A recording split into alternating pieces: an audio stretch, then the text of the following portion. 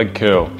This movement can be done with many variations. We're going to look at 2 legs and I'll show you how it's done. So we're laying on our stomach in front of the leg curl machine. Usually there's grips that you can hold on to. I'm going to squeeze from here, we're going to control and then back up. We don't want to drop it, and we also don't want to go too far and hyperextend. So make sure you set up the machine right, it adjusts for you. You don't want to be bottoming out and wrecking the back of your knee. It's just going to be a controlled movement, nice simple machine based exercise to train the hamstrings.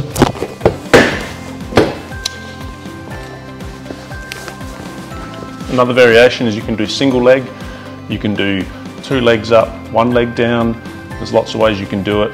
Do the specified way in your programming or for what you need to modify, but there's lots of ways you can go about it. Pick an appropriate weight. You shouldn't be hurting your knees, you should be training your muscles. That's the leg curl.